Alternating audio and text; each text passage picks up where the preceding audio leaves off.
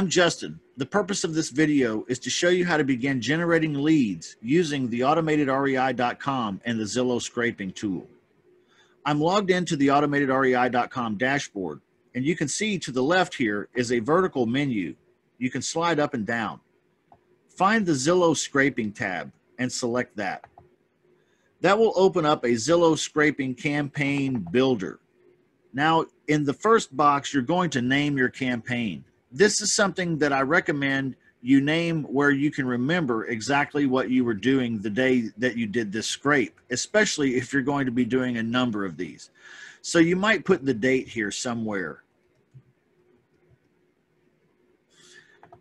Now, the next question is scrape for properties that are listed with an agent or properties that are for sale by owner. You can select either of these options, but for this example, I'm going to select for sale by owner.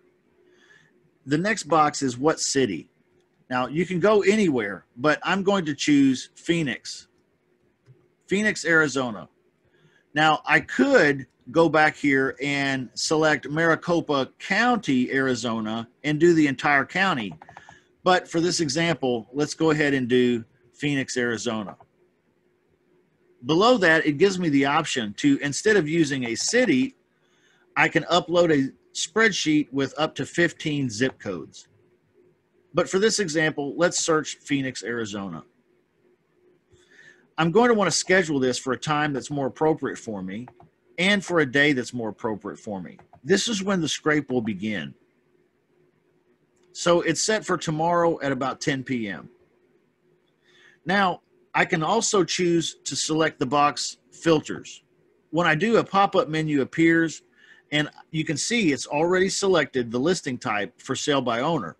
But I can choose homes, condos, townhomes, and manufactured homes, and exclude apartments and vacant land. I can also choose a minimum price range and a maximum price range. I can also choose a minimum number of bedrooms. If I want more filters, I will get fewer results.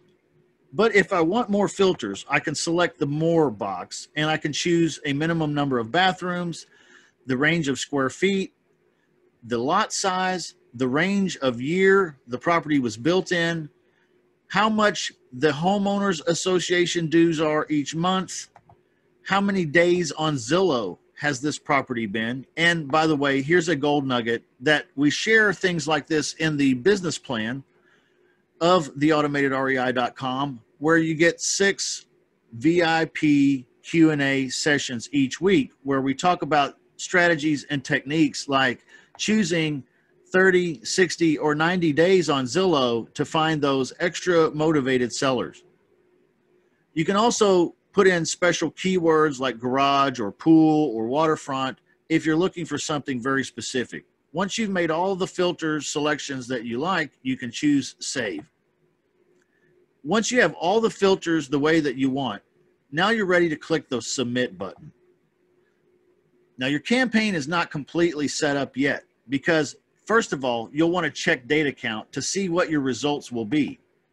I'm going to click that big blue button, Check Data Count, right now and allow it to think. It's going to take probably 30 seconds or so, but what it's doing is it's going and it's finding all of the properties in Phoenix, Arizona that are for sale by owner on Zillow that fit the filter requirements that I told it that I wanted.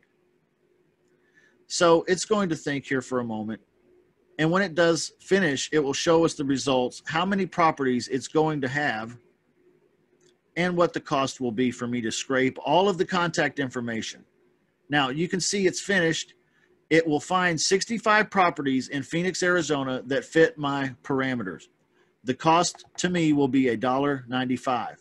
If that's acceptable to me, then I can click Proceed. If it's not, I can X out of this and go back and change my filters to find a more suitable search. But I'm going to go ahead and click Proceed. Okay, now you'll see this phrase popped up at the bottom of the screen. Now you can proceed, create campaign. That's right. My campaign creation is not complete yet because I have to click this green button, Create Campaign. So let's go ahead and do that. You'll see it pops up here in the top right, campaign created successfully. Please check in campaign history page. All right, so if I slide over here to the menu on the left, down to the scraping history tab, and I click that, you'll see at the very top, number 1 scrape, Phoenix, Arizona, the date, today, and then it's scheduled for the time that I scheduled it for. After the scrape is complete, it will change in this column from scheduled to completed. That's how you'll know the scrape is completely done. Next video, we will talk about how to use the Start SMS button to create a text campaign so that you can reach these scraped leads from Zillow with your awesome message and start generating property deals for your real estate business.